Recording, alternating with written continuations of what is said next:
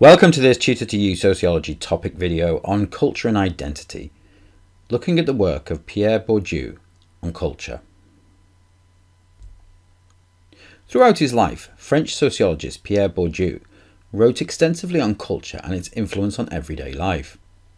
His work was largely formed from his observations of sections of French society and how different sections of society shared similar tastes, attributes and habits, what he came to call their habitus.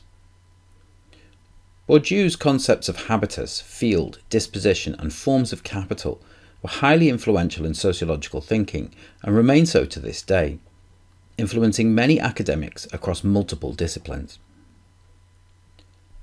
One of Bourdieu's most notable contributions was the concept of cultural capital, the value attributed to one's tastes, attitudes and preferences, their habitus, in a given social context or field. Bourdieu noticed that each section of French society had a distinct habitus, including the food they liked, the books they read, the language they used, and the music they listened to, and that having this knowledge was rewarded with value, the individual's cultural capital, by those that had similar tastes. This was common across the different sections of French society that Bourdieu observed. From these observations, Bourdieu developed his theory of habitus. He argued that individuals adopted strategies that allowed them to successfully adapt to the social world, or field, in which they inhabited. According to Bourdieu, this was most successful when it was done subconsciously, through immersion in that cultural habitus. Whilst habitus could be learnt, there were noticeable differences between those whose habitus was natural and those who had learned to adopt these cultural attitudes and preferences. The extent to which individuals displayed a similar habitus to those in their field led to more cultural capital being ascribed to them. Bourdieu also developed field theory, which explained the rules of the game or the social expectations of the different fields. He defined these fields as being the social spaces that individuals found themselves in, and each had unwritten rules about what was desirable and what was not. In French society, these fields were largely based upon occupations or level of education, in a similar way to the social class system in the UK. Within their field, individuals would be ascribed value. An example of this could be put forward by examining the British social class system.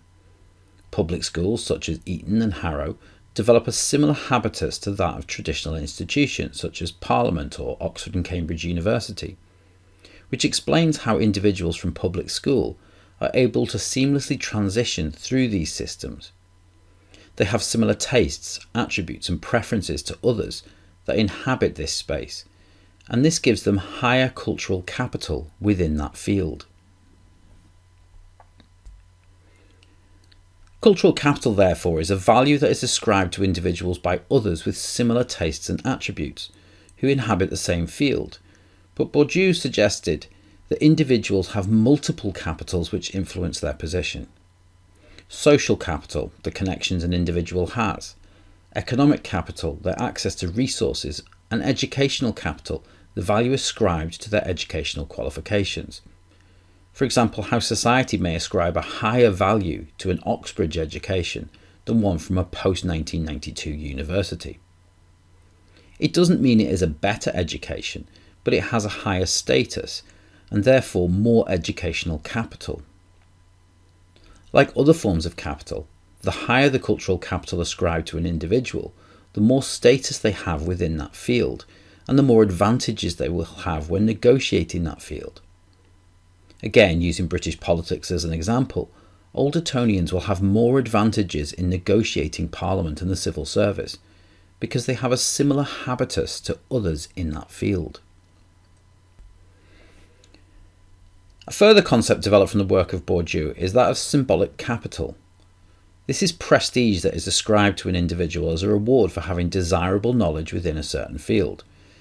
This could occur through admiration of an individual's specific tastes or status within a group conferred for having a particular attitude.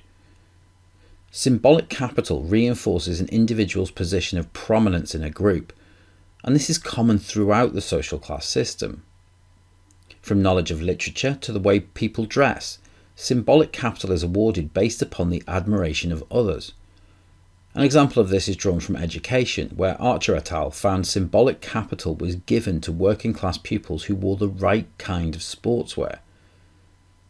Symbolic capital helps to explain how individuals are able to successfully negotiate their positions within groups, and how cultural artifacts can award individuals status.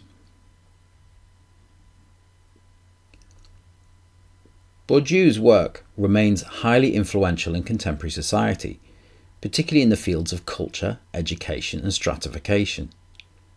It offers an alternative explanation to traditional Marxists that suggest individuals are held in their social strata by economic means, focusing more on the cultural knowledge of individuals. Furthermore, in recent years, Bourdieu's ideas have been applied, somewhat pragmatically, to trying to improve social mobility and tackle educational barriers that working class children face in education. However, Bourdieu's concepts of field, habitus and capital are less well applied in this instance. That concludes this Tutor to You Sociology topic video looking at culture and identity, focusing on the work of Pierre Bourdieu on culture. Thanks for watching.